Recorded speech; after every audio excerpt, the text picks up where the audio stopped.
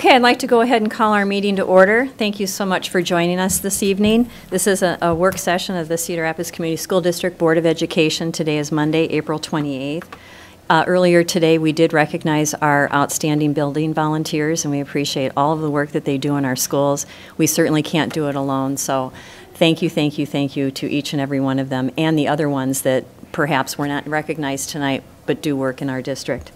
I'd like to go ahead and ask for a motion to call to approve the agenda, please. Yes. I move that the agenda of Monday, April 28, 2014 Board of Education meeting be approved as set forth, and each item is considered ready for discussion and or action. Is there a second, please? Second. This is a roll call action. Director Ann Hall. Aye. Director Humbles. Aye. Director Witt. Aye. Director Laverty. Aye. Director Westerkamp. Aye. Director Rosenthal. Aye. President Meisterling. Aye, thank you. Next, I'm going to go ahead and hold a public hearing. I'm actually put 3 public hearings together. And Laurel, I ask at this time if anyone has submitted anything in writing or via phone regarding these issues. I have no written requirement, thank you. Thank you. So the public hearing is now open for Jefferson High School drive improvements, Grant Elementary School Instructional Media Center, and the 2014 ADA compliance at Jefferson, Kennedy, Washington, McKinley, and Erskine. If anyone wants to address the board at this time on these items, please step to the podium now. Seeing none, I will go ahead and close that hearing out. Next is superintendent's report. Thank you. I'm pleased to begin my report tonight by introducing some Jefferson High School National Honor Society officers, as well as their advisor, Teresa Fettketter. These senior members of the group are here to speak briefly about this year's National Honor Society accomplishments, service work, and recent induction ceremony. Teresa. Thank you for allowing us to speak here this evening. We appreciate the opportunity. Really, my role here this evening is to introduce them and then turn it over to them so that they can present to you on their year.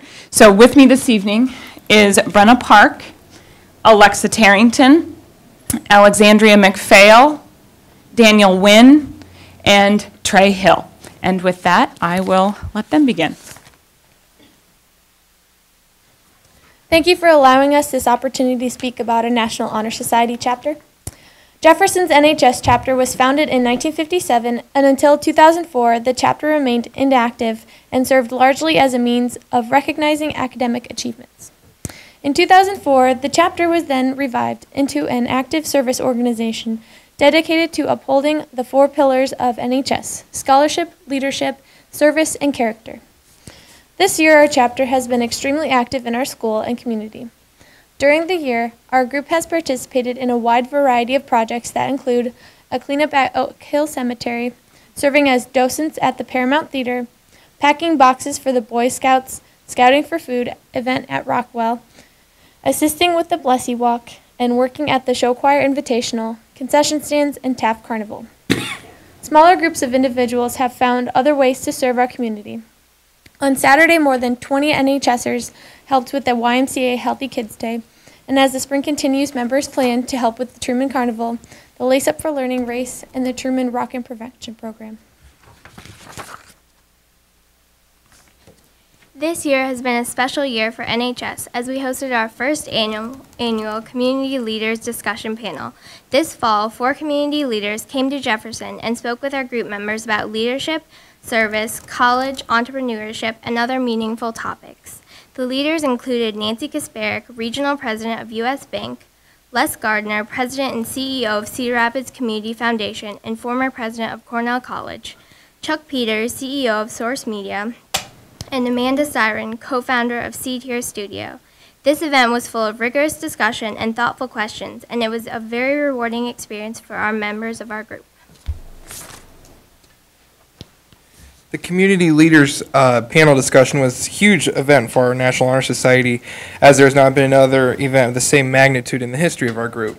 My fellow officers and I are very proud to have been a part of something so great. Some great things we learned from this discussion were that for the majority, if not all the panelists, they never saw their current position in their life plans. Rather, they seized upon opportunities presented to them. By devoting time to their educations, these leaders were well positioned to act upon the opportunities offered to them. Secondly, the panelists also inspired us to make service an even larger part of our lives. All the panelists are professional people with demanding jobs and families of their own. However, they still manage to do a lot of community service projects.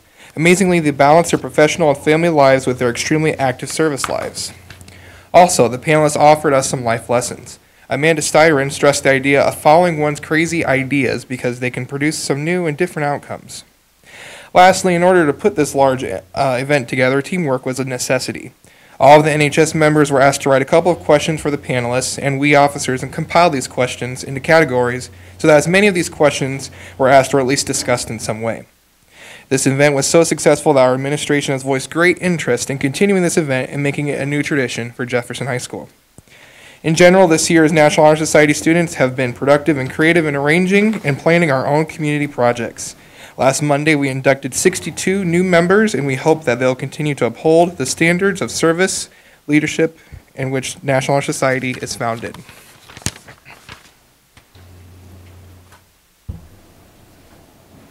We will now answer any questions that any of the board has for us. Thank you. Any questions or comments from the board? John? Tell us a little bit about the selection process that you go through into this organization. Well, in order to be selected to be inducted to an NHS, a student has to have a cumulative GPA of 3.5 or above, and they must also have qualities of the 4 pillars of NHS, which is discussed by a board of teachers at our school. Other comments or questions?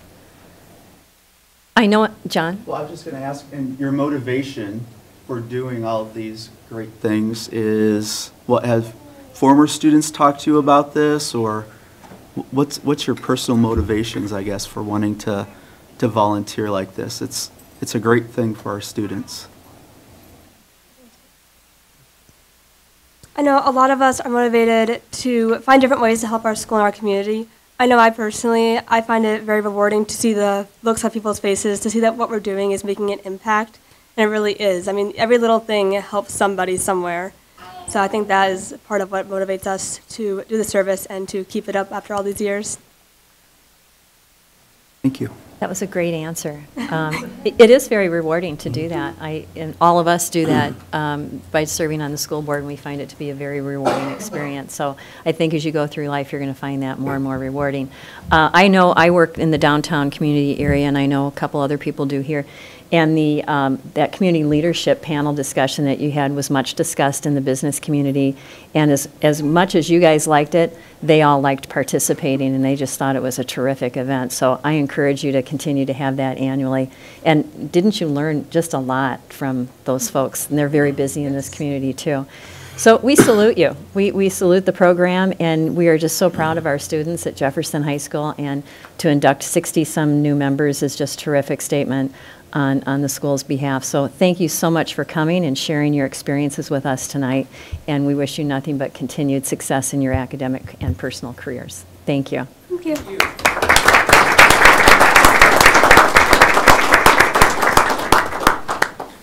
Well, I'm pleased to have the Jefferson students here on 2 counts. One, they did an outstanding job of representing the school this evening and National Honor Society.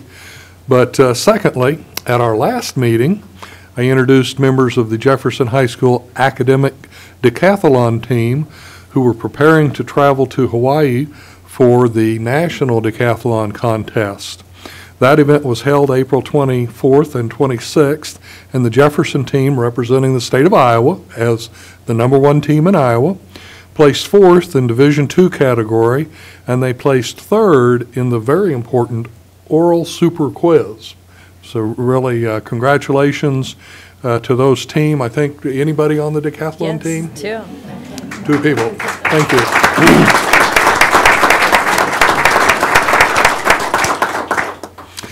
The District Wellness Council celebrated many successful programs with a special event last week.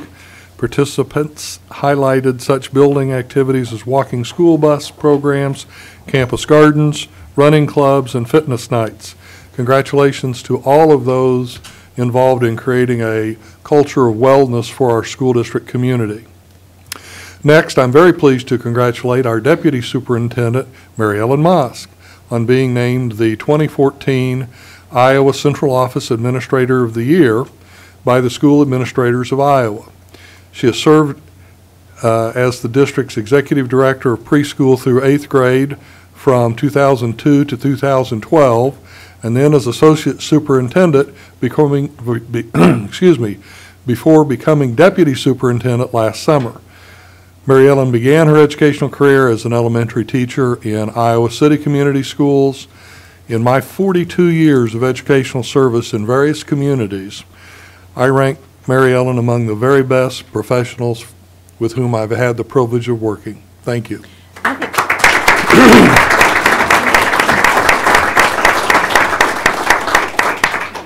Continuing our success, Kennedy High School was ranked #1 in the state on the U.S. News and World Report list of 2014 Best High Schools.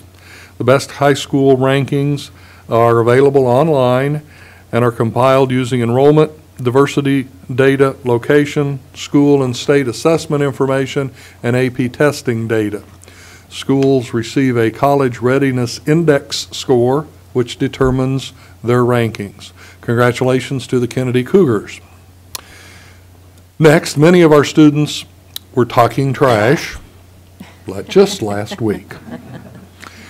As they cleaned up, Earth Day activities took place at many of our schools, including Adopt a Road projects, tree plantings, which were covered by some media, I believe, campus cleanups.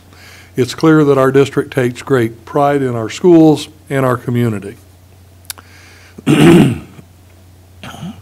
The STEM Rocks event will be held here at the ELSC tomorrow, Tuesday, April 29th. This event is being hosted by Kirkwood Community College and will be an opportunity for parents and students to learn more about science, technology, engineering, and math courses that support careers in those fields. It is a free event from 4 o'clock to 7 o'clock here at the ELSC. Finally, many of us had the opportunity just prior to this event to meet and thank some of the thousands of community members who volunteer in our schools. It's always a wonderful celebration and a tremendous level of volunteering happening in our schools by the community to support our students and staff. Tonight we have a video that showcases contributions of one of those outstanding volunteers.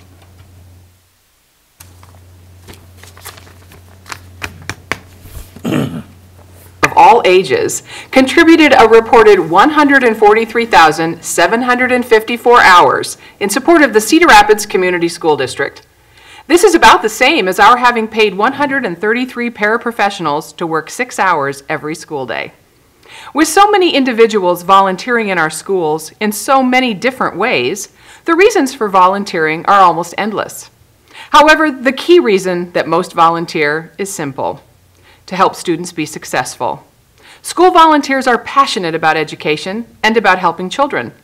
I'm proud to thank each of our Cedar Rapids Schools volunteers for their dedicated contributions of time and talent. And I am very pleased to introduce our 2014 Outstanding District Volunteer and Governor's Volunteer Award recipient, Anita Heverlo. My name is Anita Heverlo. I started about 40 years ago. I started when my oldest son started school, and it was mostly at home, the music teacher, doing costumes and things. And here's Renoir. Here's Gauguin. You don't want Gauguin, you want Van Gogh, right? Oh, found Van Gogh. Here we go. I walked into the art room, because I like art, and asked Miss Hauser, did she need a volunteer? And she said yes. When I started volunteering in here, it gives me a creative outlet too, And she listens to a lot of my ideas. Do you want them up here? Because we're not using the big cutting board, right? Or do you want to just try and get them all back here on the table? I'd rather get them all back here if we can. It's kind of fun. I enjoy working with her. And I work mostly with Lynette now.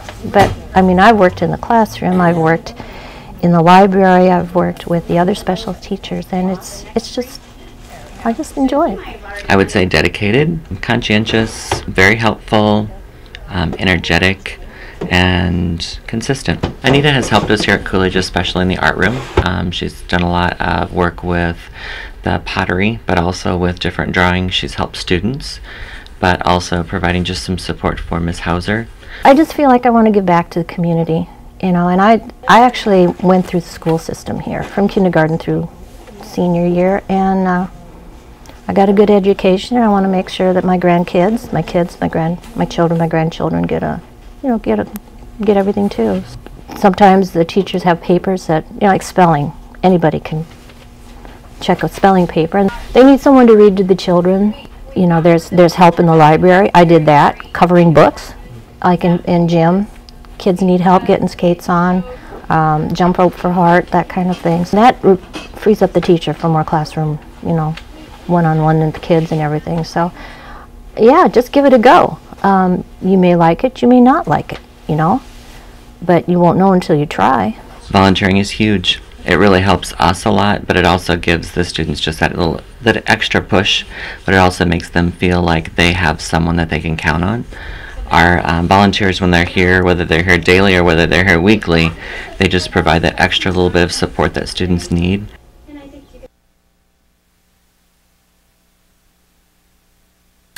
Thanks to all of our volunteers.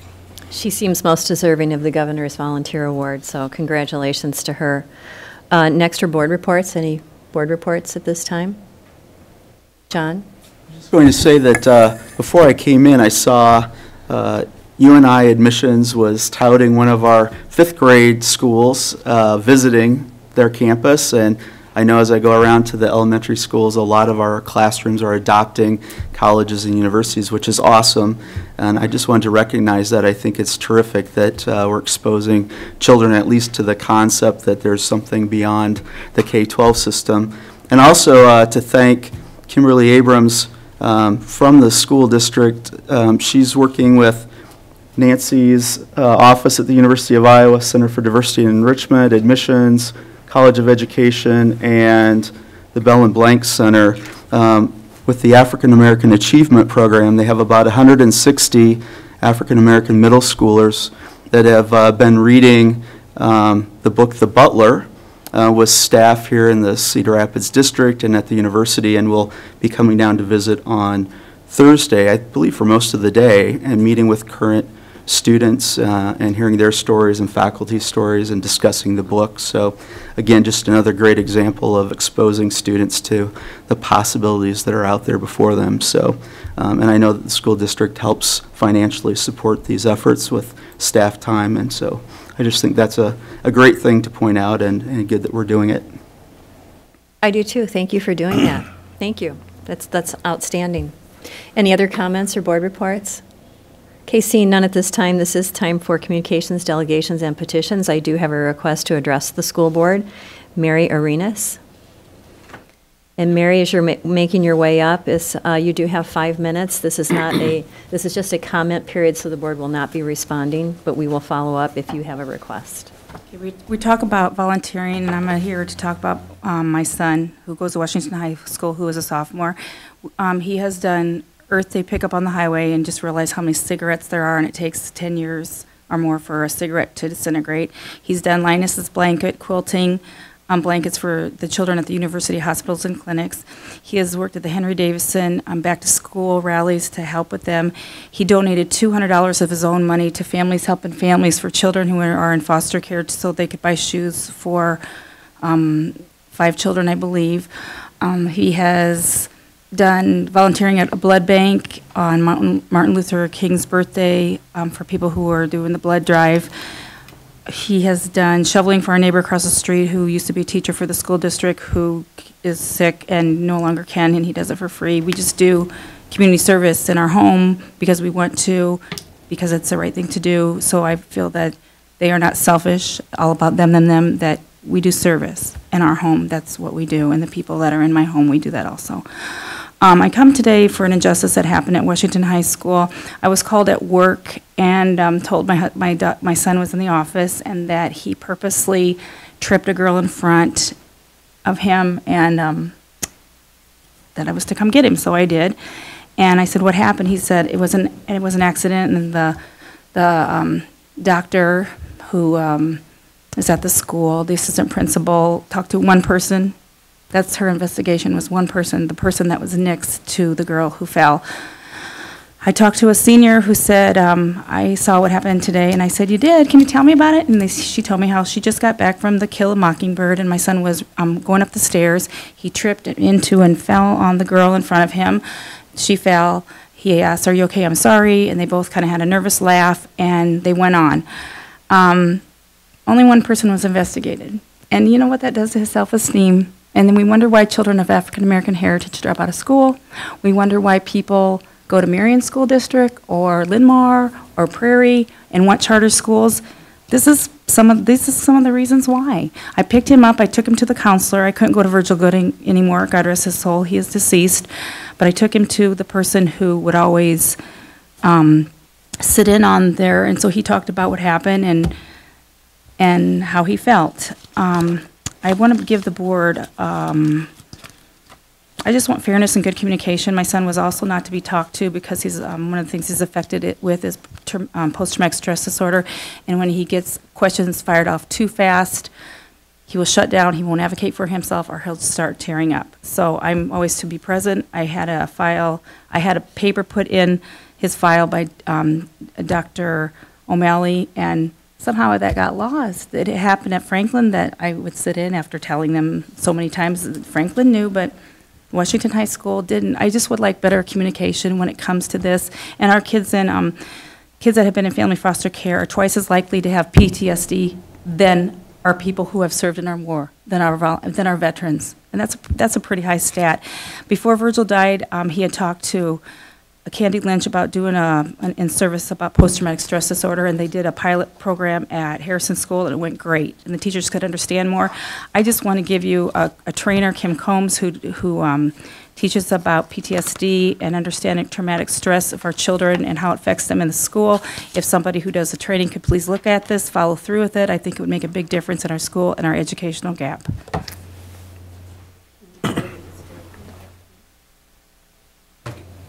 Thank you, Mary. Next is the consent agenda. Can I entertain a motion to approve? I so move. Is there a second, please? Discussion on any item in consent?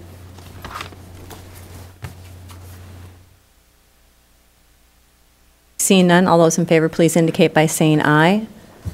This is a roll call. Oh, I'm sorry, it's a roll call because of the report. personnel report. Yep. Director Humbles. Director Witt. Director Laverty. Aye. Director Westerkamp. Aye. Director Rosenthal. Aye. Director Anhalt. Aye. President Meisterling. Aye. Thank you. Okay, next I'm going to turn this over to Trace Pickering to talk about Innovation Education Report Initiatives.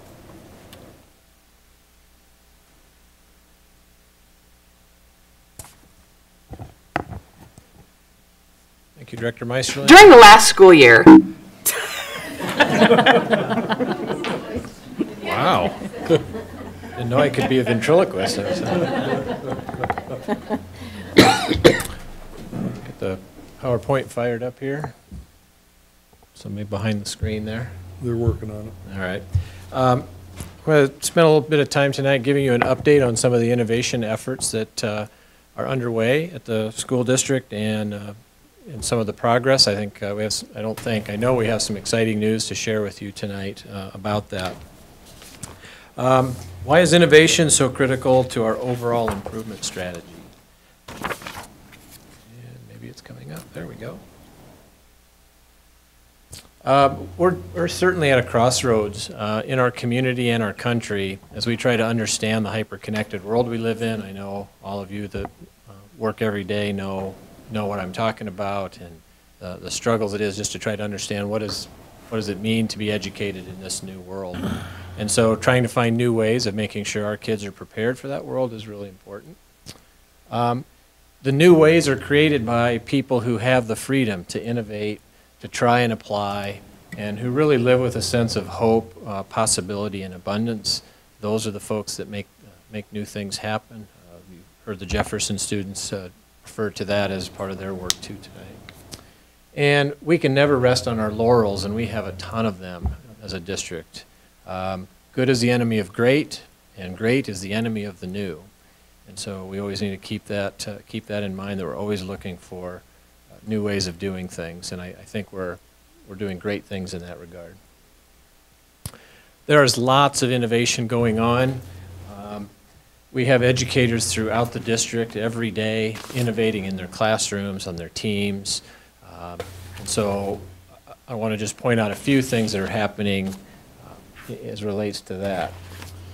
We have teachers who are constantly finding better ways to document their student learning. We have teachers making sure that students are engaged in their learning and are finding ways to personalize instruction to the best of their ability in their classrooms. They're finding ways to deal with the achievement and opportunity gaps that exist in our community. They're creating environments and communities to systemically eliminate bullying and harassment, and they're finding ways to help students recognize and pursue their own passions. And so I don't want to shortchange all of the teachers in our district doing those kind of things. So tonight is just a microcosm of some of the innovation, some of the very specific things that we're taking on district-wide that I want to talk about. If you recall back a few months ago, our SIAC committee brought forth their recommendations related to innovation in magnet schools. What's SIAC? School Improvement Advisory Committee. Thank you. Sorry. I keep forgetting I live in an acronym world. They had 5 recommendations for us. That we should focus on creating personalized magnetic learning experiences for all children. That we needed key design criteria to guide the design and implementation of magnet schools, which they provided us. That we needed to be relentless and constant in engaging the community in conversations about our district efforts to transform. That we must continue to seed, incubate, germinate, iterate, break the mold in learning environments and innovations, and create resource models that would ensure our sustainability and viability in moving those things forward. So I think you'll see evidence tonight that we are acting on all 5 of these in our work here. First, I'm going to talk about 4 major pieces: the Iowa Big program, the Roosevelt option, the magnet school, where we're advancing on that, and technology. The Big Ideas program, which now has the name Iowa Big, has been growing rapidly, moving rapidly in the last 60 days or so.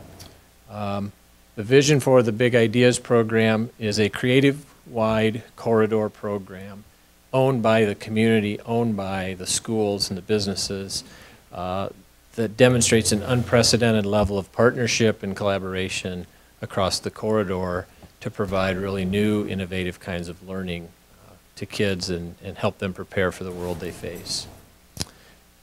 Here's the big news. Pending board approval, the College Community School District will become a full Big partner next year in helping us advance this effort. This means we can put 3.0 FTE to Big, 1.5 for us, 1.5 for them, and any Cedar Rapids or College Community School student can attend Big as part of their curriculum. It will be a half-day program, either in the morning or the afternoon, 2 periods or 3 periods a day. Students will be able to earn core academic credit through their projects and work, and we will now have the ability to connect our students to real-life projects in the community that benefit our businesses, organizations, and government entities and so forth. So big news in this regard. We can't possibly do it alone. No school district can. This level of community engagement and project development really requires that we work together in very new ways. And so this is very break the mold in terms of districts coming together and working together. So Kirkwood has also stepped up and provided us with some funding to help build our strategic partner base, those companies and organizations who are going to provide our kids with projects and learning opportunities and mentors and support in that kind of way. We're using those funds to help to have some people go out and help us secure those partnerships. We're currently working to find some partners who would be willing to fund a Director of Strategic Partnerships position. This is very similar to the CAPS program many of you have heard about in Kansas City. We're modeling ourselves very closely with that particular organization. So we're looking for our strategic partners out there to help fund a position that would be the liaison between the schools and the kids and the businesses, making sure we were getting meaningful, deep, rich learning projects that our students could participate in. To give you a really quick example of what I'm talking about when I talk about projects, one of our partners is Ecolips. Steve Shriver owns Ecolips in town. They make lip balm that is green certified, and he said one of the issues of being green certified is they still package in plastic, kind of a problem. So they invented a completely 100% cardboard container for their lip balm. But they don't have the resources and the time and the expertise to do the research to find out, does it really compost? And their clients care about those kinds of things. So how long does it compost? Will it compost? Under what conditions? How long? So forth. A perfect project for the Big Ideas, for students in the Big Ideas program who can take on that research for Steve, set up the compost bins, do the research, the soil testing. Does it work better with night crawlers or grubs in it, or food waste, yard waste, all those kind of things. Be able to do that scientific research, write a report, make a recommendation to that company. And so not only are we helping an entrepreneur in town, we're giving students a real rich opportunity to take what they're learning in their classes about science and communication and that, and applying it in a very real way with a real audience. And we've just inked it today. The Cedar Rapids School Foundation has agreed to act as our fiscal agent so that as we get strategic partners, they can contribute with the full tax deduction that's available to them. So that's exciting. So the goals this year for the Big Ideas program, we're asking each of our high schools to identify and help recruit 20 students from each of their schools to get things started in the fall. We have the capacity to handle up to 180. But we want to start with about 100 students, if you count colleges, college communities, high school as well. We're looking to get to 100 strategic partners who provide us with mentors, projects, workshops, professional development, host our kids in real work environments, and then support us financially as well. We, as of about 4:30 today, had 35 signed on, so we are moving very quickly in that direction. Get that funding secured. One of the issues we want to make sure transportation is not a barrier to being a part of BIG, and so that's part of our fundraising as well. Can we find strategic partners who are willing to help us purchase bus tickets, get school vans paid for to get kids where they need to go in that. And we are in the process of finalizing credit options. The University of Iowa's Tippie College has approached us, and they want to offer students business credit, entrepreneurial credit through Iowa for projects that meet their entrepreneurial expectations. Kids will now go down and do a portfolio review. If their projects pass muster, then the students will get the credit. We're working with Kirkwood to come up with similar options as well.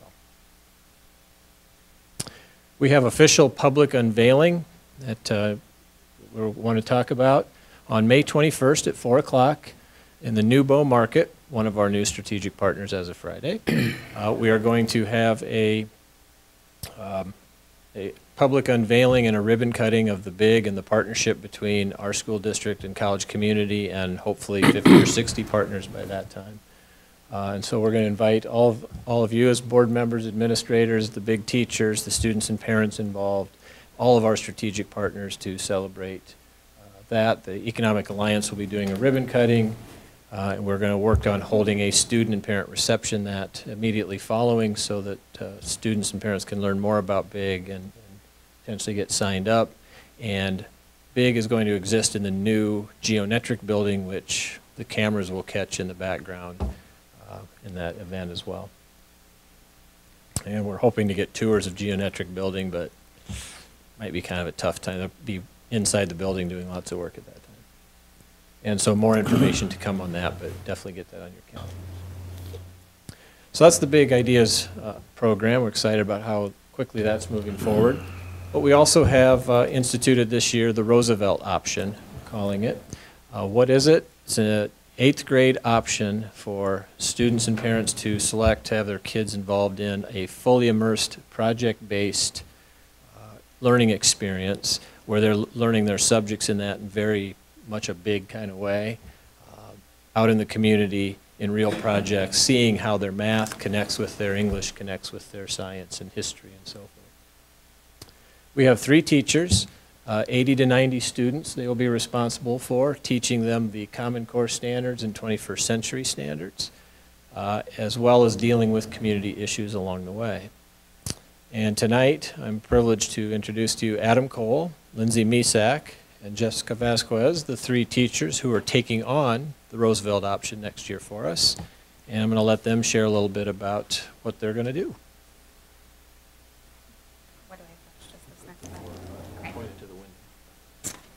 Okay, well, I am Lindsay Misak. I currently serve as an induction coach for Cedar Rapids, but I will be coming back next year to work at the Roosevelt option. And the 8 years prior to this year, I was actually at Roosevelt teaching 7th grade language arts and social studies. So first, I'm going to talk about how is it the same, and then my colleagues Jess and Adam are going to go into how is it different compared to what we might be seeing in our middle schools today. So first thing is the content. We are still going to be hitting literacy, writing, science, social studies, and math, including those 21st century skills that Trace was talking about. We are going to focus on the power standards as they are decided by the PLCs at the forefront, but we will also be hitting all standards throughout many different projects that we will be working on, and they're going to go a little bit more into how we're going to do that. Behavior and learning expectations are going to stay the same. Roosevelt, I believe, is going to be in its 4th year of PBIS next year. So we will stick with some of the PBIS things that the building has going on, but we're also going to implement some other ideas as well to help encourage kids to get out in the community.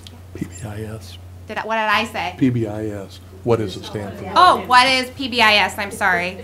It is Positive Behavior Intervention Supports. Yes. Way to test me on that one. Thank you. Okay. Exploratories. Our 8th graders will still be integrated into exploratories, so they will get math, or not math, I'm sorry. They will be getting music and gym, and then the 4 areas of arts, computer science, engineering, tech, and wellness. We are working with those teachers to possibly be doing some co-teaching, though, to implement some of our projects that we are working on in the community with them as well. And then finally, we just want to make sure that it is not an us versus them, and that it is still the Roosevelt community. So we are looking at a similar cross-section, and we are actually going to present on Wednesday to all the 7th grade kids, which I think we're really excited about to share with them what this program is like. But we want to keep it similar to what a team would be like at Roosevelt, not just the high kids, not just the low kids, but we have a very high ELL population there, and we also have level 1 that we want to take into consideration as well. And we will still all be involved in all school activities as mentioned with the other things. We really want to make it an improvement on Roosevelt and not 2 separate schools. So with that, Adam is going to start talking a little bit about what is different. So I'm Adam Cole. I'm currently a teacher at Roosevelt. I'm in a 6th grade position teaching math, and I'm also part of I'm our team leader for the 6th grade. So talking about the Roosevelt option, how's it different? We will run on the same building schedule as the rest of the school, but the kids won't be transitioning to their 4 core areas. So actually 5 next year with the new setup. What I refer to when I say core is I'm talking about their math, their science, their social studies, and language arts is now going to be broken into 2 separate classes, reading and writing. Those core content standards will be covered through those projects. We'll be doing some passion-driven work, finding out what do these kids want to learn about. have them seek into that interest, and then as teachers, we're all very well immersed into the idea of standards-based grading. We will be looking at those projects and picking out what standards have they covered based upon their interest in football or based upon their interest in really wanting to change the environment at Roosevelt, going green. I know there's a great group of kids in the 7th grade, group of kids that work with our green project up in the garden. And so whatever they're going to run with, we're going to find out what have they covered academically and continue to push that. Our grading, we're going to be tracking the kids' progress based upon learning standards. We're going to be covering the Iowa core content. So when a kid achieves mastery, which is defined as, at least in our math PLC, is 3 opportunities in which they've met expectations, based upon the definition of the standard, that's what we'll track. The kids will be part of that tracking progress. They'll see their goals and their progress made as the year goes on. Our classroom environment, Jess is going to dig into a lot more deeply. I believe we had handouts that we handed to the board with a picture. She'll go through that. So I'll give it over to Jess. Hi, I'm Jessica Vasquez. I currently teach at Harding Middle School, but I am lucky enough to be able to get the opportunity to move over to Roosevelt for next year. My daughter did go to Roosevelt, and so that's nice to kind of be back there. And prior to Harding, I was teaching at Jefferson, so it's nice to be back on that side of town. Our environment, we're lucky that our environment and space fits our philosophy. It's a really open area. The larger area you see there, we call that the community area. There'll be lots of tables where students can work together on projects. Along the bottom side there, you'll see there's individual computers where we will have modules through Canvas set up so students can get individualized instructions through Canvas with modules. In the small room, we call that our sit and get room. We will look at small groups of students who need direct instruction from a teacher, and those students will be taken away from the group area for a moment to get specific information that they may be missing through the individualized instruction with the modules on Canvas. We also will have a reflection room, which will serve as a place where students can kind of go and have a timeout if they need one, but we're also going to encourage the students to learn how to reflect. So they might be going into that room to do a short videotape of themselves about how they're doing on their project and how they're doing with the school. So they'll be able to reflect there. We have one more room that's not represented on here, and that will be our conference room, where we can have members of the community come in, and it will look a lot like a conference room, so the students will feel like they are businessmen and women and can hopefully act accordingly. The biggest thing that's exciting for us is this is not just our classroom is the entire community. So we'll be able to allow our students to have a little more access to the community for their projects as well.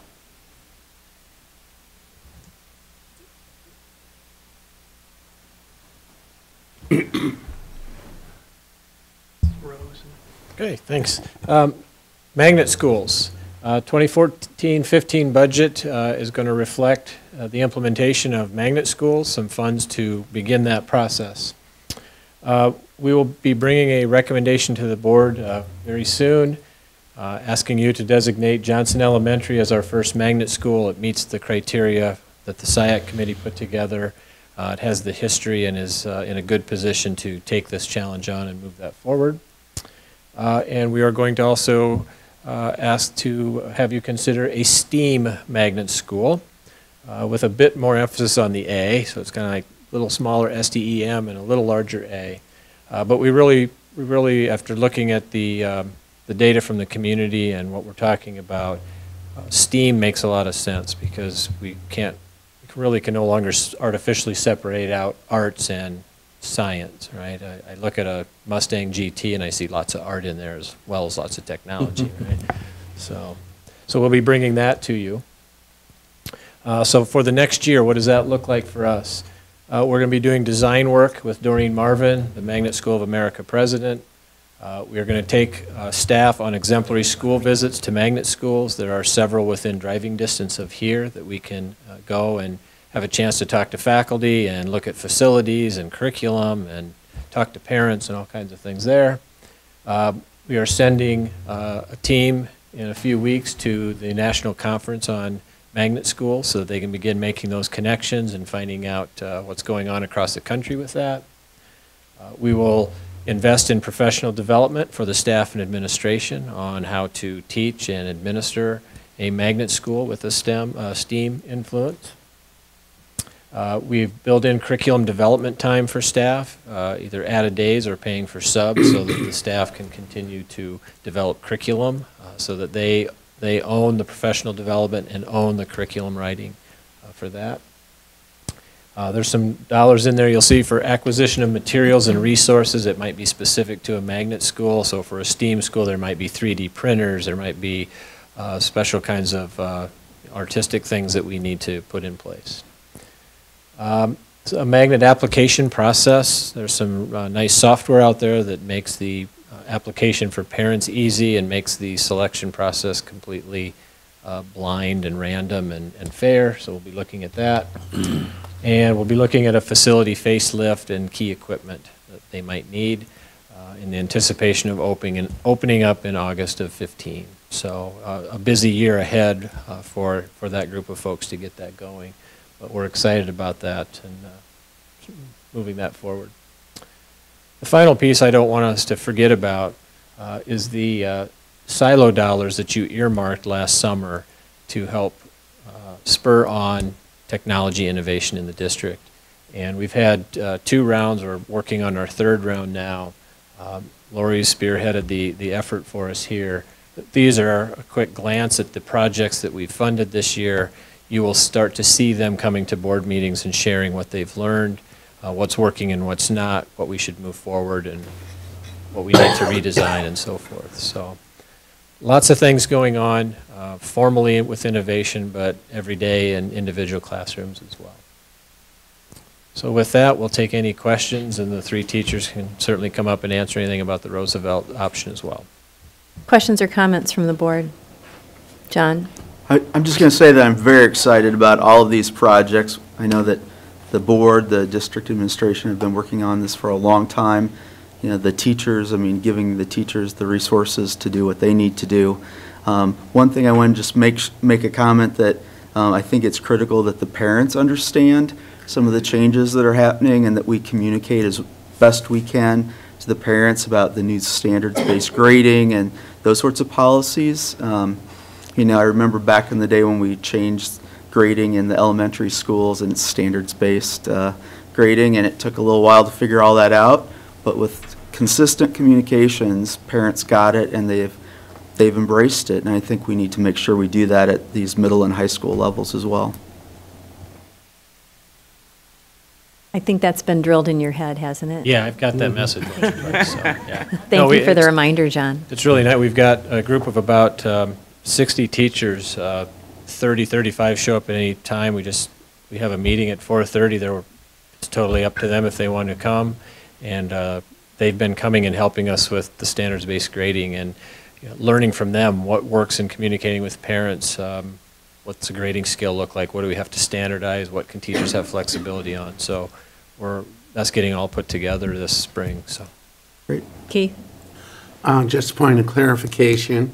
So typically the middle schools have teams, A, B, C, or whatever. So this will be essentially a team that the students will voluntarily sign up for, meetings with parents. I see some yes and so on. And you'll be hopefully selecting students that there'll be enough to want to sign up to be sure it's a balanced team, correct? It will be balanced for sure. We've gone through the numbers, and it's very important for us to keep the same cross-section that Roosevelt currently has. So that's one thing we know exactly how many of each type of student that we need to have. We're going to be presenting to all of the 7th graders on Wednesday and explain to them what our program is about, and so they will have a better idea of what it will be like. Then we'll have a short application with just a few questions for them to fill out. And then the principal has been working on, Autumn Pino has been working with parents as well. So that same flyer that you guys got will be going home to parents. Sorry. Yep, the flyer that you guys got will be going home to parents, as well as we are going to have a couple of parent community meetings where they're coming in and hearing more about the program. And then also, Adam and myself are both in the building quite a bit, and we have already been talking to kids. And the reason that we have an application set up is because there's already so much interest in the program. So we're anticipating getting a lot of kids interested. We actually don't have a flyer at our place, so that would be great Right to see here. one. Okay, thank you. Other comments, or Anne? What is the parents' role in the process? I mean, do the parents have to approve their child applying, or is this just totally up to the kids? We would like parent approval, yes. The flyer that's going home, there's a link where the parents have to sign up on it, and then we're going to have paper copies as well. The kids to take home that don't have internet access. Alan? Well, I think this is great. This is exactly, we talked about, reformulating the schools, so great job, team. The thing I was wondering, though, is I know there's always these things that prevent us from doing things, because, people ask me, why don't we do this sooner? If you are certified to teach math, licensed, can you do the other subjects? Because what you're doing is you're doing multiple. That was always seemed like a problem. Maybe middle school's not the problem, maybe it's the high schools, but I'm very frustrated by the fact that we can't get teachers multi-certified in multiple things and do what you're describing. I'm actually certified to teach every subject in middle school, so. You're the exception, maybe. I just wanted Yeah, and I can do 3 of the 4.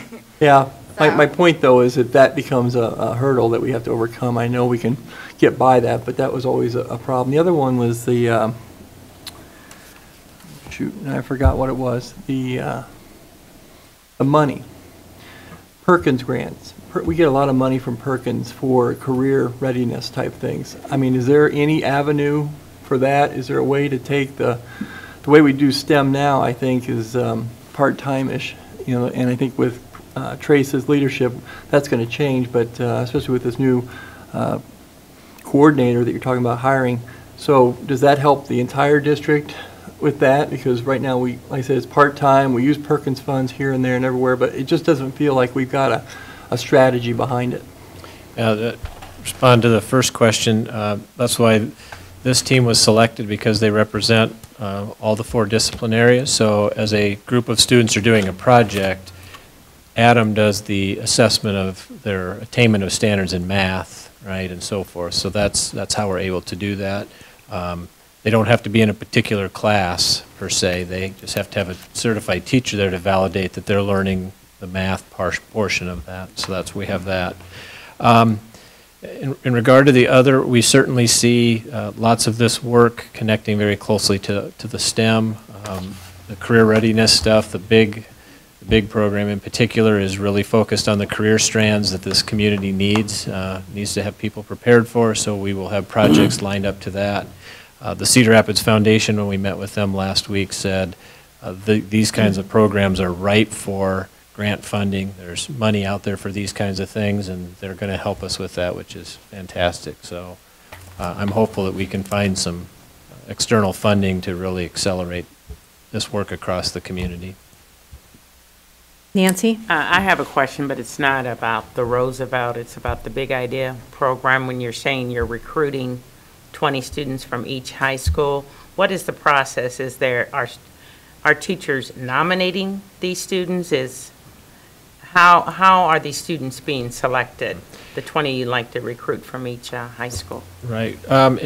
It's treated like an elective class, so students have the option of taking it. We're trying to find ways to get connected with kids to share with them what this means, that if they take this course and do a rigorous project that can be graded on a 5.0 scale, they can achieve some of their core credit, so they don't have to worry about, am I going to have enough core credits to graduate? So we're just trying to get the word out to all different groups of kids that this is available. Our best-selling tool is existing students, so we're trying to find time for them to get out in our high schools and share their story about what they've been able to accomplish. So, one of the central important points about that recruitment effort is that we have a mix of students that well represent the community, that have this experience, because you can't grow this kind of project. Well, an effective way of growing the project is through word of mouth, when the students feel that they tell their peers. And if you exclude a group, then that peer group doesn't get told that this is an option. So it is very important to us to have a well-representative group of students start in the big program. Gary? Thank you for bringing this forward, and the rest of the board, I'm excited about the work, particularly the big project and the expansion. As we see the opportunities, as we bring in more resources, it'll provide more opportunities for everyone. Trace, I have a question about, will there be the geometric building, is there going to be a big presence in that? Yes, the geometric building, the second floor, is the Vault co-working space on one half, and Eric Engelman is starting an accelerator program where he's helping to fund businesses to come in for 2 or 3 months and try to build their business. They will be on the other half. We will be in the Vault co-working space. We have office space there. We can use, we have full use of the second floor. We're doing that very strategically because we want to place our students in the heart of our entrepreneurial community where they can see the vibrancy and the passion and excitement for creating new things. I suspect we're going to outgrow it pretty quickly, but that's where we're going to get started. Excellent. Other questions or comments? Well, you've got a fully supportive board, and we're excited about this initiative. Thank you to the 3 of you for stepping up to launch this, if you will. My only cautionary note is I know that we've had a similar situation in elementary called a school within a school. So make sure that you're on guard to prevent that from happening so that these students aren't in a different school, so to speak, and feel a sense of advantage over other students. So thank you very much. We look forward to hearing from you next year to see how we're progressing, and thank you, Trace, for all your work on the Big Ideas School, and I think it's really exciting that we're partnering with another school district. Not sure that's happened in the state of Iowa before, and I know that that board is going to be hearing the same presentation and is very excited. So thank you, thank you, thank you. Next, I'll turn it over to Steve and Dave for budget discussion. While Steve comes up, just a couple of introductory remarks. We've been working on the 14-15 budget, it seems like, since the beginning of the year, or even before, with the teacher leadership grant availability as a result of legislative action from last session and through the support of the governor. So we've been working on this presentation for many months. Our ability to have the highest rated teacher leadership grant in the state and to receive that funding first year has made a significant contribution to our fiscal bottom line. And this particular presentation that Steve Graham will present. That said, I do want to give everybody a note that there is no budget balancing that is a perfect mix so that absolutely nobody ever feels that their program or their interest were not harmed. I do want the board to know that all of the teaching positions that are being affected that still are not being lost due to attrition, those individuals for their teaching assignments they will find homes. Between the retirements and between the teacher leadership grant positions that we were able to fill, we believe we have vacancies that we can accommodate everybody, and they will be accommodated. That's my personal pledge to our faculty. We've been able to do that now for 5 years in a row, and as this board knows, we've had some budget issues over that time. So we're excited about bringing this to you. This is a workshop, so this is a presentation of a draft of an ideas. We're going to try something here when we finish. We're going to switch over. You ready? Ready. Okay, I think we're ready, so that we can now use our technologies to any ideas or concepts or comments that you're making or questions. We're going to try to capture them live on the screen, and then we'll either address them or we'll address them later if we have to do more research. So we want to encourage you to hear the report, and then we want your feedback as a workshop setting for this expenditures plan. Thank you, Dr. Benson, President Meisterling, Board of Education. While we're gearing up the PowerPoint presentation, just on a bit of a personal note, this is never easy. And I want to let you know I'm very, very proud to serve on the administration and under the leadership of Dr. Benson. It has been multiple months, as he has alluded to earlier, but it has been an awesome experience from a lot of great people who have a lot of care for our school district to protect our programs, and looking carefully at what our options were in regards to putting a balanced budget together. I feel very proud to serve on this team. It's a great team, and it's been a great experience. And I'm hoping that the budget adjustment cycle that we've been through over the last several years with this latest iteration will put us in a better position, and with a little luck we have an enrollment growth in the future to continue a better situation for all of us. So I just want you to know that going into this. You've listened to several board meetings about the revenues budget. We certified the tax levy at our April 14th board meeting. Now we're talking about, we call it the expenditures budget, but we can really call it the line item budget. This is the detail of the spending plan and the priorities of our school district, and its emphasis is on the general fund. We're not talking about any other fund. We're talking purely about the general fund. It is where our instruction takes place. So we'll go to the next slide here. And I think the very first bullet point under guiding principles is board input, as Dr. Benson has alluded to. We value your feedback. We want to collect your feedback through this work session to get an understanding about what you're thinking about, what you're saying, what do you think about it, and what might you add to it, suggest refinement to it, et cetera, et cetera. This is all about fiscal responsibility. It's all about transparency. And we realize we're taking the wraps off a very important element of our budget construction tonight, but we certainly value the input that we receive in a very transparent fashion. This is a balanced approach to budgeting. Great conversations with our senior level administrators on what we can do to promote balance while looking at making some difficult choices.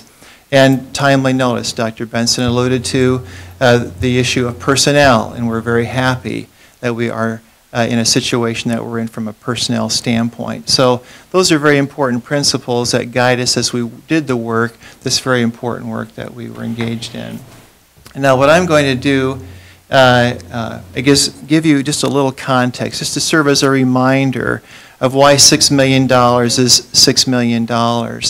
The forecast in the current fiscal period is for a decline of our spending authority reserves of $6 million. We began this fiscal period with a $10.5 million, give or take, a $10.5 million unspent balance, or spending authority reserve. And we're forecast to bring that down to approximately $4.5 million in spending authority reserves. That's a $6 million decline. So as we're looking at building our fiscal 15 budget, we're constructing a budget with a $6 million net adjustment. So adjustment means more than just spending reductions, it means new revenues as well. And you'll see a nice balance of both the revenues and expenditures as well. You see that we have bullet point 1, our new budget revenues and savings at approximately $6.5 million. That's more than $6 million to accommodate the new services and programs that we're providing for as a school district for our community in fiscal 15 that cost about $500,000. And Dr. Pickering made comments about the innovative piece, which is a large component of that $500,000 cost for new programs and services. So we're looking at a net of $6 million in budget adjustments. New budget revenues and savings, again, $6.5 million. We've got categories 1, 2, 3, and 4, and this is just a very high-level summary on the PowerPoint, but as I put my glasses on and look at the fine print that we have in our document that you will have access to, and I believe the media has access to the document too, so that they can follow along here. Our categories on the left-hand side are 1 through 5. And 1 through 4 are those elements of savings, elements of new revenue that provide financial relief to the general fund. The first revenue increase piece, number 1, is really largely a result of the proposed equipment insurance breakdown program. Now, you'll hear later on tonight about the differences between what we have done. We've gone through an exercise since our last board meeting to talk about the elements of equipment breakdown repair. And you're going to find, I may not have to say this later and say it now, we have a value that is lower that we've looked at as a school system that is, I will say, a less than exact science on quantifying what we could potentially have for equipment breakdown. But this is something that we've never done before. This is new science for us. Now we have Jose McFarland here from Specialty Underwriters out of Madison, Wisconsin, and they've done their due diligence. And you see their numbers in the board agenda. Somewhere in between these two will meet. But in terms of a budget reduction, a budget adjustment strategy, it represents on paper $479,000 as part of the overall budget adjustment strategy. Where will it be in reality at the end of the day? Depending upon the wishes of the board, we may find that out through actual experience. Then we also have building use, student fee increases, and additional revenues that make up that $530,000.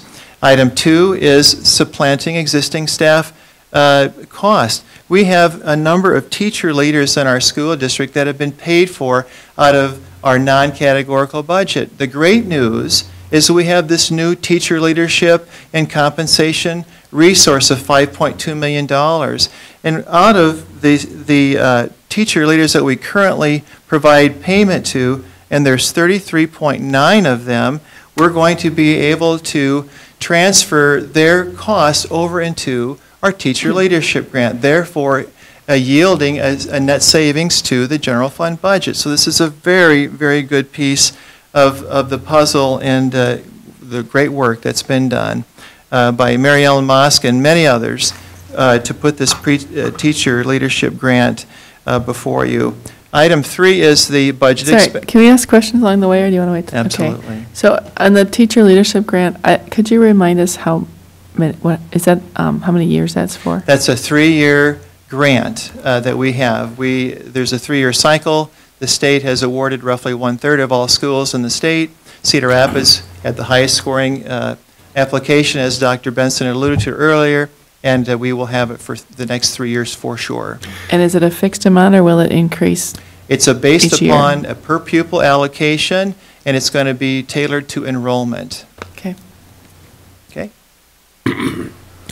Any other questions? Okay.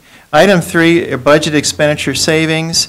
The largest component of that is our middle school instructional delivery model, the revision of the instructional delivery model.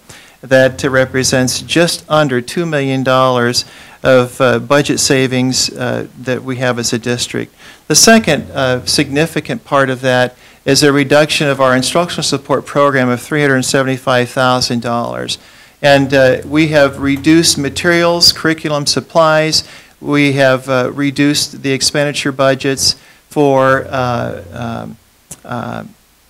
continuous improvement, and we've reduced expenditure budgets for data systems. And I want to be very careful when I say reduce in these areas. We found other ways to deliver these services within the context of the budget while saving valuable resources in the instructional support program. In order for us to move in to the instructional support program, staffing that have been previously paid out of our non-categorical resources. So it's a way of reducing and being more efficient with our resources. We've learned a lot over the last several months. Perhaps another big one here would be item 4, 3.4, our anticipated higher down savings.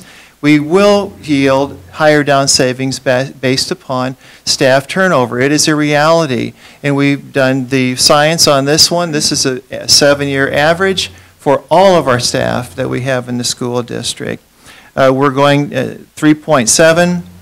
I'm going to skip a little bit through this. Happy to answer questions on some of the ones that have gone past. I have another question. Okay. On the higher down savings, is Yes.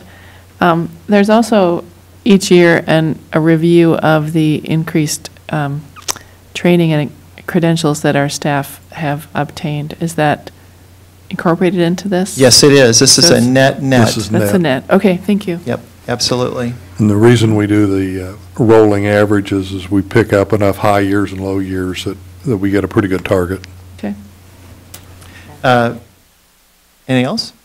Item 3.6 is the co-curricular Schedule C positions at $133,000, and that is, it represents 4.5% of the overall Schedule C spending of roughly $2.5 million.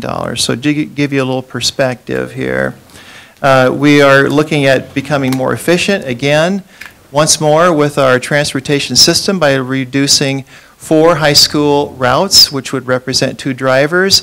It's all about looking at what is the capacity, what is utilization, are we underutilizing our buses because we're too planful perhaps over those who may ride and end up not riding on our school buses. So we're squeezing a little bit to provide more efficiency and reducing expenses in our general education high school transportation system. Custodial positions that we have, there are 2 FTE that we would be reducing. So that's really a lion's share of a large spending reduction plan that we've got that totals $3.3 million.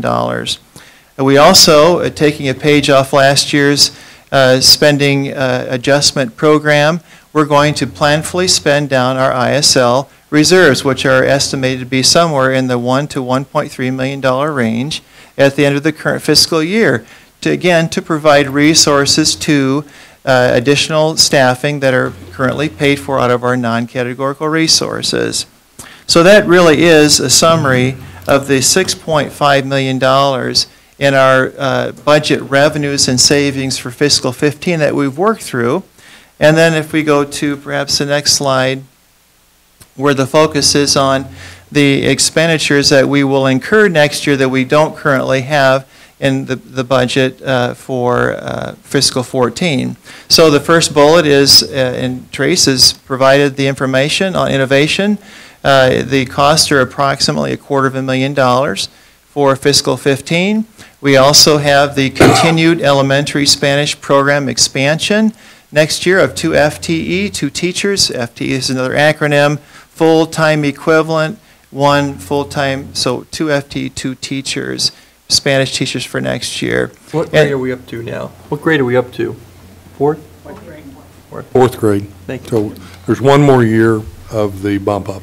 Got it. I'm sorry. And then finally, we had an equipment budget freeze for the current year, and we are reinstituting a part of that in fiscal 15. So we're going to have a $100,000 instructional material budget for our basically it really helps our buildings directly in purchasing, having resources for the purchase of instructional equipment. So this is... Sorry, another question. Yep. Is that equipment that is not allowed to be purchased under the instructional support levy? The instructional support levy can be used to purchase any kind of equipment. So the instructional support levy can be used for any general fund purpose. And it was determined through the work that we did in our roundtable budget setting meetings to to bring back out of our non-instructional support arena $100,000 while reducing $375,000 of related instructional materials, equipment, supplies, etc. Does that answer your question, Director Rosenthal? No, Sure if let's I try it did. again. So the $100,000, is that something that could either be on the general fund or in the instructional support levy? Yes. And we're choosing to put it in the general fund? I just want to make sure I understand. Yes, okay. Yes, I think the Okay. answer is yes. Okay. I think you should look at this as, we did not have a general fund support of general equipment purchases this year as part of our budget strategies. And we are reinstating this at a relatively low level compared to our past expenditures. And this is a funded budget that is designed to cover emergencies. If we have a principal who comes in and says, I got to split a class, I don't have desks, tables, chairs, teacher desk, whatever, and we don't have any in the system, we're going to go meet that need. We basically said we were going to use up our supplies, and we've done that. We've pushed supplies around a year. It's hard not to have this kind of budget year after year after year. Thank you. You've seen this graph before. This is, I believe, the third time that I've shown this.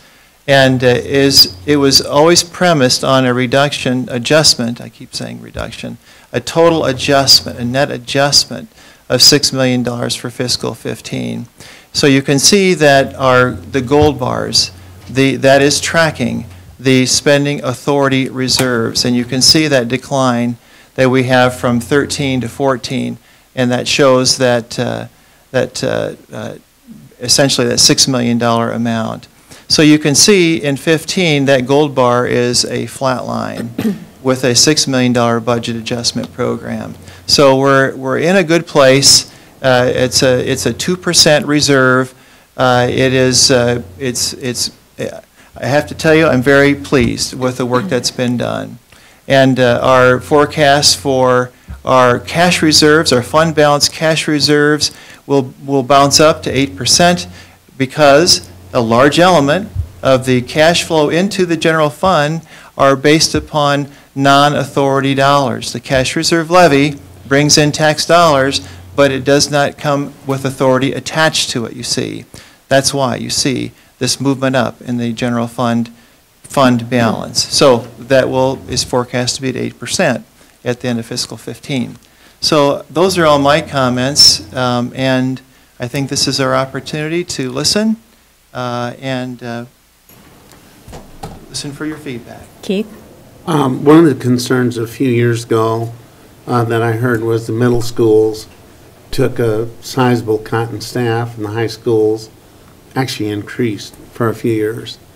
And I'm just ask you to really study that hard and communicate it well to our middle school level, because they're taking a fairly substantial cut here. We've got that. Val, do you have a little bit of history, yeah, I think that has been talked about, and I'll let Mary Ellen speak to that. But for this year, we really did look at what were the needs of the students, and we didn't make cuts to programs, but we looked at the schedule. We looked at a 7-period day and decided to go to an 8-period day, which allowed for RTI, or intervention time, to happen in every single middle school, which also is intervention or enrichment. So we're offering that to all schools. As well as we also saw a need for, and Adam shared this a little bit when he talked about the Roosevelt option, is the need to look at our language arts program. And we are splitting that into a language arts and a literacy for every student. In the past, we've only been targeting certain students, and we really were missing kids that still needed a lot of support with reading, a lot of support in that reading area. So that is another change that we're making. We also know that reduction was a reduction in their collaboration time. They had 2 full periods of collaboration time, and we are going to 1, and that's 45 minutes a day, as well as then we're working with administration of finding creative ways to do collaboration either before school or after school, which has happened in our elementaries for a long time, that before school they meet as collaborative teams. So we're finding innovative ways to do that as well. So those are some of the major things that we wanted to make sure worked out. And I hear what you're saying. We're looking at it from what do kids need, what do students need, what does our data tell us, and these are the responses that we had. Thank you, Val. I think you did a nice job of kind of explaining what's happening this year. And those changes at middle school aren't just for budgetary reasons. It's also to look at student achievement. And our goal with the changes that have taken place are to improve student achievement and support the work with literacy at the middle school level.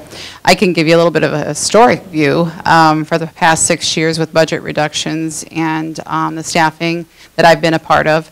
And over those 6 years, the majority of the reductions have taken place at the elementary level. And so with that, some of it was with specials and making sure that we were being fiscally responsible with the use of our specials teachers. And then as we had declining enrollment, it just makes sense that we would lose classroom teachers at that elementary level. So that was that occurred over the past 5 years. The reductions then, for the most part, at middle and high school occurred last year with some looking at core curricular areas. And those were consistent across schools. So I think that's a little bit of a historical perspective of how that's worked over the past 6 years, and I can't speak to anything earlier than that. Gary? I have several questions, but let's go to the middle school right now. You talked about we're doing some things with reading literacy. Hasn't, if my memory serves me right, which may or may not be correct, did we not have some gaps with math, in particular in the middle school? Gaps in math. Both wanting to talk. Yes, we did have some gaps with math as well, and we are addressing that as well. One of the things that we're currently working on is kind of a condensed or accelerated course, and making sure that as we're moving kids through the middle school, that we're not missing any of those Iowa Core standards that they need to have. And so we're, I would say, aligning that just a little bit tighter. So hopefully we can address those gaps there as well. And I serve on the director's advisory committee, superintendent's advisory committee. We just had our meeting here on Wednesday.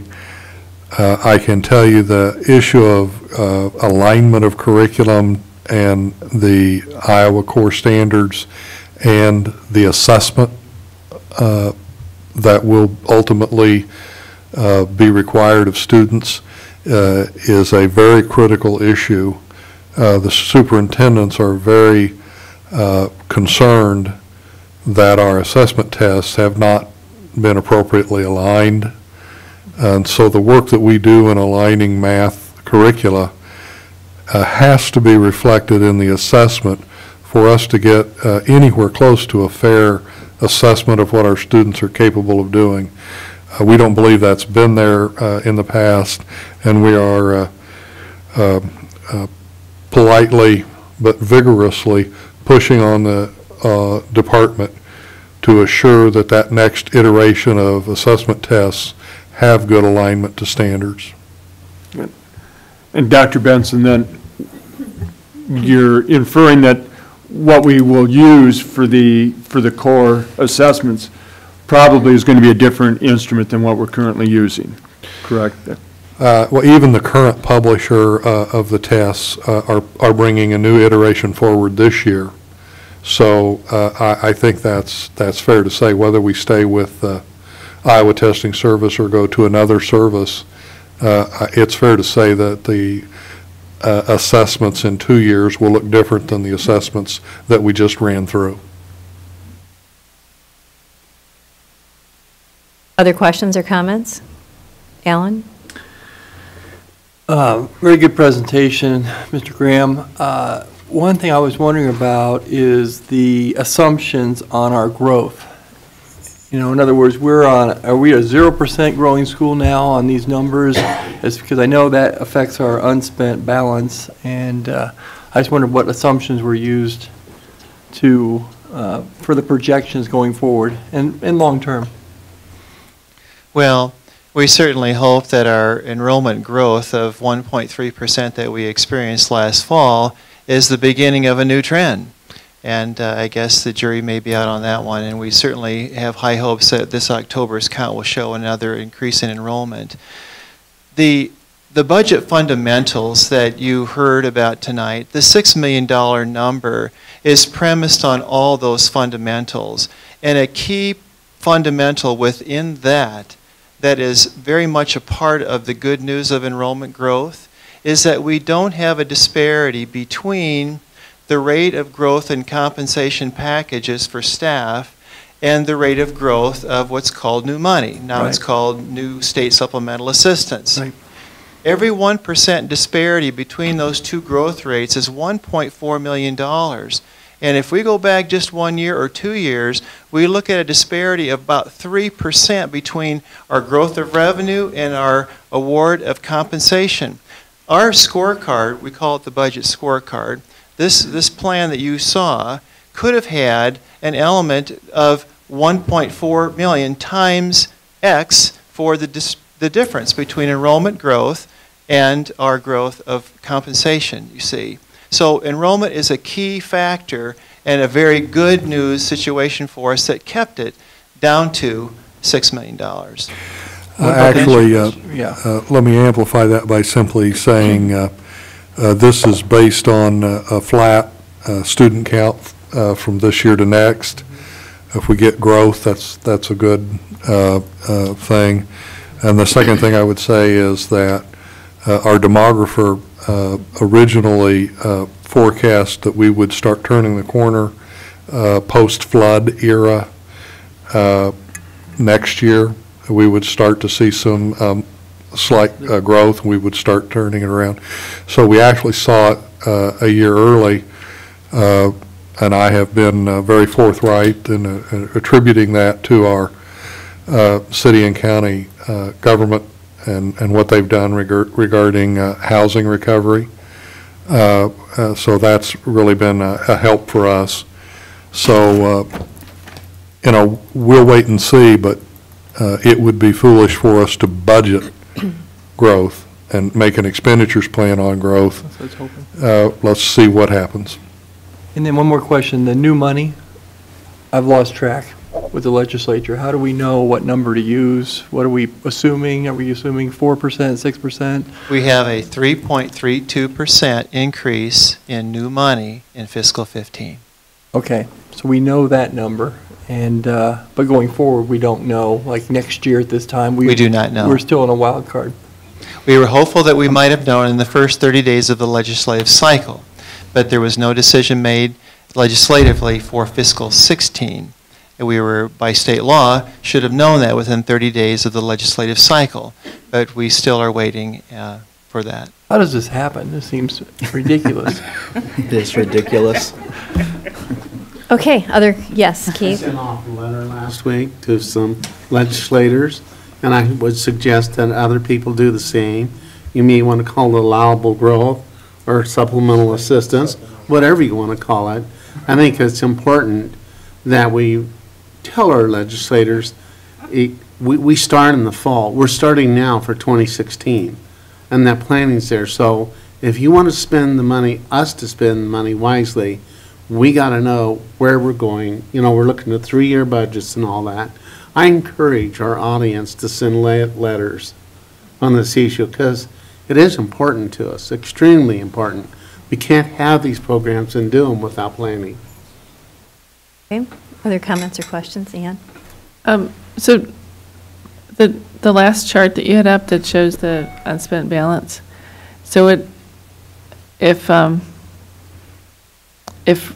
we only would realize a $5 million savings, then our unspent balance would be about 1% or 1.5%. I mean, it would be less than 2, right? Yes. Whether it's 1.5 or 1, it'd be something less. That would be true, yes. Gary? I want to go back and talk a little bit about the state funding, the grant that we received, and to note that that is just a 3-year grant. If the funding does not continue after that, we are building in, could have a built-in problem, which would be magnified in 3 years without the continued support. So it isn't just 1 year, the allowable growth next year. We need to continue to see that legislatively we're receiving the funding to be able to do the kinds of things that we want to do. So we'll take it, we'll use it well, but the caution is without it in 3 years, we'll really be in a big mess. Sure, and Gary, one of the things that we too hope it goes beyond the 3 years, and we think that it's really important, the way that we monitor and the way that we implement the teacher leadership funds with fidelity and implement those with integrity to make sure that we are going to see student achievement gains. I think that's what the state's going to be most interested in is not only the fact that we're building capacity with teacher leadership across the state, but also that we're seeing gains in student achievement. And in my mind, part of me thinks, you know, we're implementing this year because we were fortunate enough to get the funds this year. Some schools will be starting next year, and some 3 years from now. I can't imagine when a school's in their first year of implementation that the following year they would take away those funds. That would seem not very logical. But we will do our best to monitor the implementation to make sure it is done correctly, and we will do our best to monitor that student achievement, and we will monitor the student achievement and hopefully see those gains, because I think if that's what it's about, and if we are seeing that, I can't imagine that the state would take away the money. The other thing I would just add is that we have been reducing our budgets for several years, but we've still maintained a lot of those teacher leadership positions in Cedar Rapids, so it's very much been valued in our district. So just a couple thoughts on that, and again, I hope we see it for a long time to come. Well, and just a follow-up, again, we talked about assessments, and I truly hope that the assessments that come forth are aligned with the core curriculum so that we will be able to show the assessment. And unfortunately, in the past, some of the assessments that were used to be held accountable to didn't necessarily align with what the goals that we really wanted to achieve. So I hope we do a better job as we move forward. Not us, but it looks like the state imposing those things. John? I just want to say thank you to the administration, because I've been on here long enough and looked at this long enough that you really did yeoman's work pulling this together. I know you've worked collaboratively with the Teachers Association and the employee groups in the district, and you know, we represent taxpayers and parents and business people and community members, and you know that we are going to hold you accountable for the student achievement component. We're all about that. It's one of the top priorities of this board. So whether it's in the middle school or high school or elementary or specials or whatever it is, if it's going to hurt kids, we're going to be asking lots of questions about it. So I think it's a great discussion. But I think as a board we need to say thank you, because this has not been easy. We see what's happening in other school districts around us where some major negative effects are happening because of these budget reductions. And I completely agree with Keith and others that we need to be, as a community, all over our legislators right now. Many of us have done it. Our parents, our business people can't be afraid to say this is going to hurt our kids and our future. And so just a little comment there on the side to make sure that people really do follow with that. It's very important. So thanks. I'm just going to add that I had occasion to have a rather lengthy conversation with the governor on Saturday. It's the governor we need to write to. I'm not so sure our legislators don't agree with us, but it's the governor who's adamant about a 2-year budget cycle, and he wasn't going to move off that point at all in the course of our conversation. So, and I think that in that case, I would just say that Linda Fandel, from what I understand, is a key person in the governor's office that needs to hear this message as well, because sometimes all of our voices don't always get through without going to Linda on these things. So Linda Fandel. That's right. Other comments or questions regarding the budget? I just want to reiterate, thank you. It's a lot of hard work, and we are able to keep all of our programs intact, and as John said, to provide the best opportunities for all of our students. And it's not easy work. I know you've spent a lot of time on it, and I'm sure you had a couple of arguments. So, as well you should. Heated discussions. So, thank you very much. With that, we'll go ahead and move on. Move on. To resolution and participation in the Iowa School Cash Anticipatory Program. Very briefly, ICECAP is the Iowa School Cash I believe you just said that, President Meisterling. Sorry for repeating what you just said. We will be in a need for borrowing on a short-term basis this summer months and perhaps a little bit in the spring of 15. The ICECAP program in your board packet states that if the cost is appropriate, we will participate in the ISB program. On Friday, I met with Galen Hauser in Des Moines. Actually, I was there on business, and Galen has met our cost of issuance break-even point, and so good news, we will be participating with the ICECAP program with IASB as we currently do for the current fiscal year. So that's really all I've got. A motion to approve the resolution. So moved. Second, please. Second. Any discussion? It's a roll call action. Director Witt. Aye. Flaherty. Aye. Director Westerkamp. Aye. Director Rosenthal. Aye. Director Anhalt. Aye. Director Humbles. Aye. President Meisterling. Aye. Okay, next we're going to look at that participation in the Equipment Breakdown Insurance Program once again. This was tabled as a result of a board motion last meeting. We have a recommendation to participate in the equipment breakdown insurance per a motion to table. The item comes back to you in its identical form. We're bringing it back. We have some additional information based upon the discussion last time. And now you have seen how this program fits into our budget planning, and that, too, is an additional piece of information that you did not have at your last discussion. So with that, Mr. Graham. Thank you, Dr. Benson. There are two new pieces of information since we last visited about this program, and I'm going to be very brief and relieve you of the presentation that you saw at the last board meeting, and certainly be here to answer questions that you may have. The two tasks that you asked as a board that we would look for were, one, find out what is the experience of participating schools under the program. And the first page of the board attachment is that data. On the top half showing the 85 schools in the state of Iowa, that the premium, that there's a total dollar premium of $5.2 million paid by those 84 participating Iowa school districts, with $3.5 million of loss usage, or a 67% return rate on those participating schools. So that is their experience. I'm going to back away a little bit from the bottom half of this and allow Jose to make comment on that. But before we bring Jose to the podium, I want to focus on the second page of the handout, where you see two gold highlighted lines.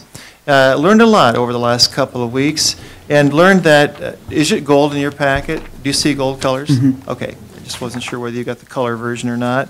We learned a lot. This is not an exact science. We've never done this before. And we looked at finding what we would be anticipating spending as a district, and probably the most scientific component on here would be that was contributed by Lori Bruzek in technology, who has an excellent handle on equipment breakdown repairs that would qualify under this program. A little bit less scientific are the other elements that make up that $315,000. But any way you slice it, it appears as though the number was lower than the number you saw that was presented to you 2 weeks ago. I sent this information to Jose, and I asked Jose to respond to that, and his response is listed as notes B at the bottom. So I'm gonna back away and say the one lesson that I've learned is we have two values. We have a low value and we have a high value. And there is no perfect science to coming up with exactly the right value when you've never had the experience of going into a program like this. That's all I'm going to say. I'm going to have Jose talk a little bit about the value that he's proposing or has submitted, and then answer questions that you may have. Thank you, Steve, and thank you to all the members of the board for hearing us again and taking the time to look at this. On the bottom part of the page that you have in front of you in regards to our Cedar Rapids usage projections, we actually use the data from other UEN or urban education network schools in regards to that. And we actually use their claims per student rate to extrapolate out for the Cedar Rapids School District. We have seen an uptick in our cost per claims, about 16% this year. I have no idea what that's accumulated to. I would say maybe based upon the price of gas or the price of parts, the price of shipping or anything in regards to that. But based upon the over 17,000 claims that we've processed in the previous year, that's what we've seen in regards to this year. So based upon our data, and this is sort of the broad pictures that we look at, as Steve mentioned, we don't know what your usage is going to be. We are coming in with our best projections based upon other districts that we can find similar to yours and painting the picture of what we think it's going to be. But truthfully, the district will set its own usage rate and the district will set its own premium based upon that.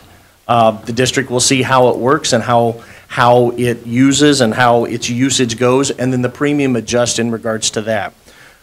After reviewing the data and the data that Steve sent over, we sent it back to our underwriting team and had them review it, and we feel confident in the premium price and where we're at in regards to that, and we feel that it's a good benchmark, a good starting point for a good program and a good relationship with the district.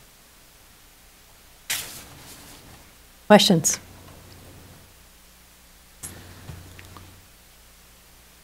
No questions. How about comments? Comments. Well,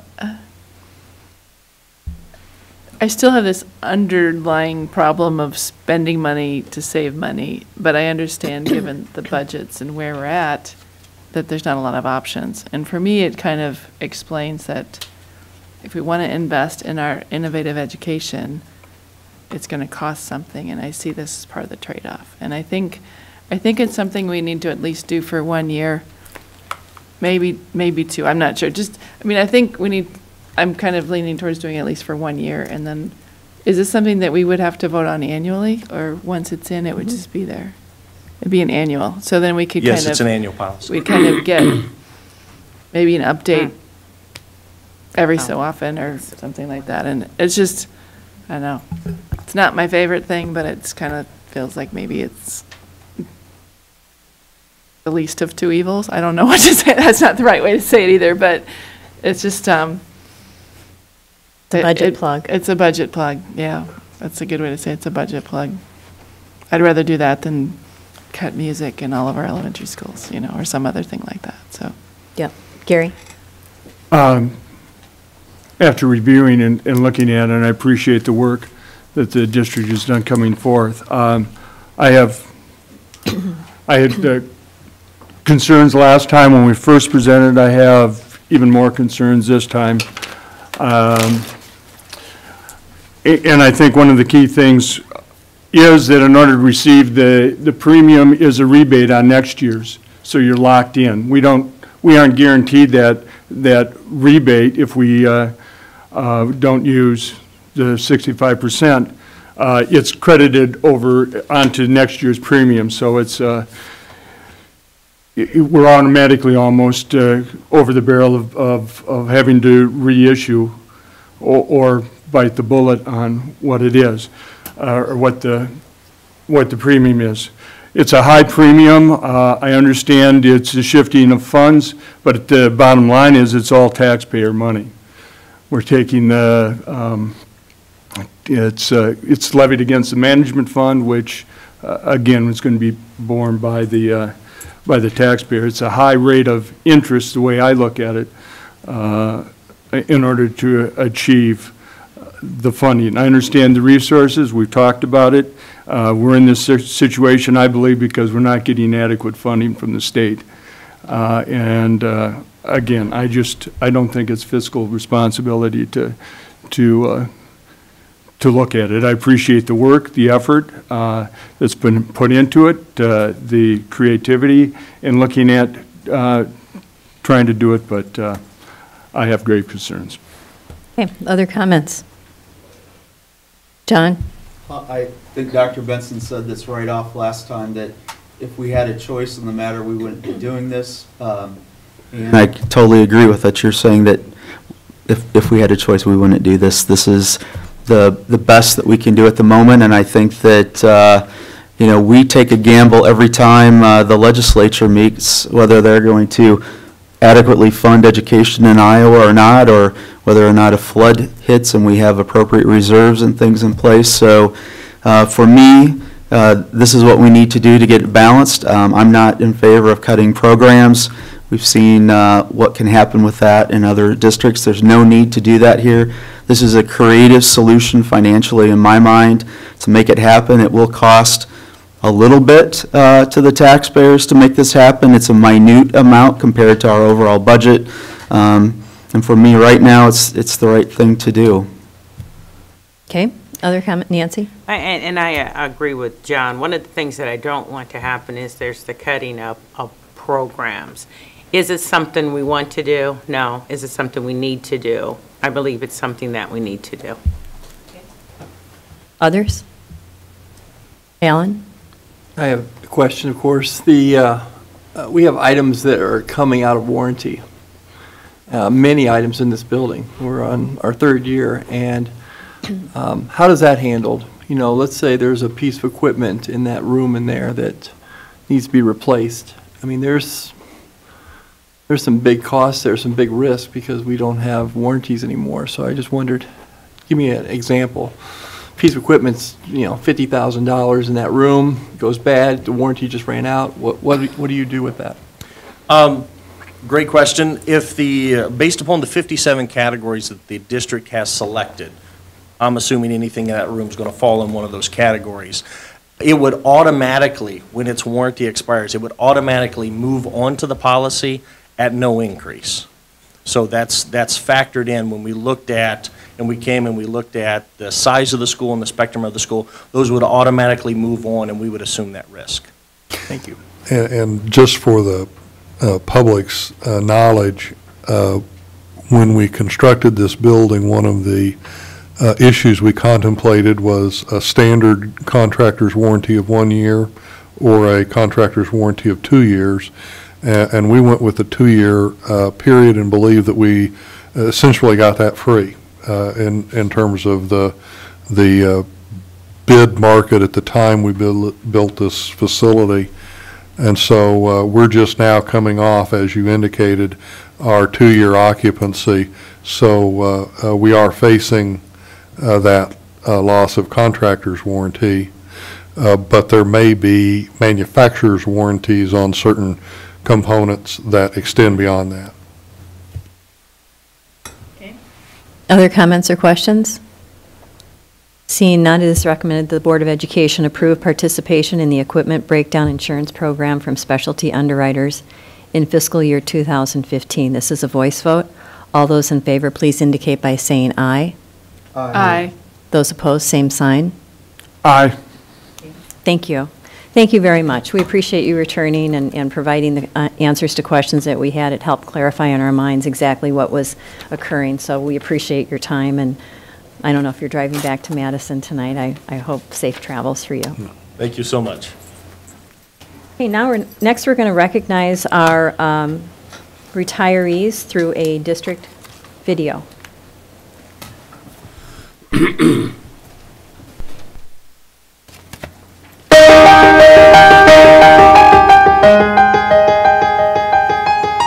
Cedar Rapids Community School District is proud to recognize the career contributions of our retiring employees. The efforts of these teachers, support staff members, and administrators have enriched the lives of thousands of students and have strengthened the district and community. I am pleased to congratulate them on their accomplished careers and to thank them for their dedicated years of service. The district is pleased to congratulate Randy Necker on his 35-year career. Randy currently serves as the associate principal at Harding Middle School. He previously served at Wilson, Kennedy, and McKinley. When I had an opportunity to sign a contract in Cedar Rapids, I thought I had an opportunity to work for one of the best school districts in the Midwest. So I feel lucky and I feel very appreciative. The best part of my job is what I'm going to miss the most. The relationships with students and parents has been special, and the relationships with colleagues has been extra special. But we do have 5 children, all girls. They're spread out throughout the country, and so obviously we want to be able to spend time with them whenever we can, and I'm just looking forward to doing what I want to do when I want to do it. As simple as getting up in the morning and having a cup of coffee and not having to rush to get to work. The Cedar Rapids Community Schools is pleased to congratulate Anita Miller on her 16 years with the district. Anita is currently the teacher librarian at Harrison and Madison Elementary Schools. She previously served at Erskine, Johnson, Polk, and Taylor Elementaries. I will most miss the children, seeing the responses in their faces and how they react to the books that I get to read to them. The best part of my job in this district is when I first started, because I got to cooperate with teachers. I got to help kids learn how to do research, hands-on in the computer lab to make the finished product. But the kids really learned about research. They got to do research, and they learned. They were happy. They were happy with the results. Of course, visiting grandchildren and children in Ohio and Connecticut. I'm going to raise chickens. I'm going to take piano lessons. I'm going to garden and freeze what I garden. I'm going to make guest appearances with Mother Goose. I'm not going to be subbing because my round trip is like 90-some miles. I want to lead Bible studies in nursing homes. I want to read to children at the University of Iowa hospitals. That's not that far from where I live. And I want to read myself adult books. The district would like to thank Donna Budukoffer, special education and math teacher at Metro High School, for her 17 years of service to the district. I'm going to miss the relationship with staff and students at Metro and the freedom to put student needs above mandated curriculum. Over the years, the Metro Baketeria, the bike trips, Turkey Day, and all the other non-traditional things that connect kids to school and make Metro what it is. More family time, the endless possibilities that will be open to me each day. The district recognizes Dick Briggs, technical education and physical education teacher and head wrestling coach at Cedar Rapids Jefferson. Dick started his career in 1980 at Cedar Rapids, Washington, and has served 34 years in the district. The best part to me is the camaraderie between the staff and the students, and that's one thing I'll miss about the job is the daily interaction with the staff and the students. I'm looking forward to not living life by the bell, and getting to do some things that I want to do. I'm a skydiver, so I'm sure I'll be able to get out of an airplane. So. The district congratulates Sue Clapp, Resolution Team Facilitator and Cedar Rapids Education Association President.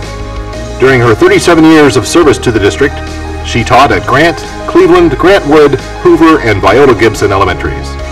The best part of my 37-year career has been getting to know and working with so many students, their families, and my colleagues. That will also be the part I miss the most, that daily interaction with the students and my colleagues who are so dedicated to great public education, lifelong learning, and making a difference. I am looking forward to doing whatever I want, especially continuing to work with the schools as a volunteer and spending time with my friends, especially my Red Hat group who are all current or retired employees of Cedar Rapids Schools. Spending more time with my family, especially in my role as grandma to Cooper, Camille, and Haley.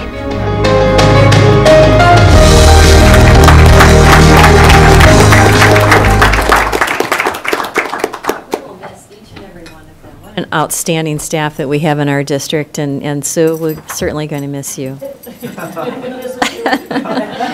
Thank you very much. I should have said this in the beginning of the meeting in my conversation with the governor on Saturday. He did emphasize the 2-year budget cycle, but he also cautioned me that revenues are low and we shouldn't expect very much in those 2 years. So I thought that was a little bit disappointing, but nonetheless he said that. He also commended our district for the outstanding grant application for the Teacher Leadership money. He was blown away by that, and it was touted across the staff about how wonderful that grant application was. And I can't remember there was one other item that he had, but I'll share that with you next time. It wasn't all that important. But anyway, good meeting. I didn't mean it quite that way. But I said it. With that, great board meeting tonight. Thank you for your participation, your questions, and your interaction, and have a great evening. We stand adjourned.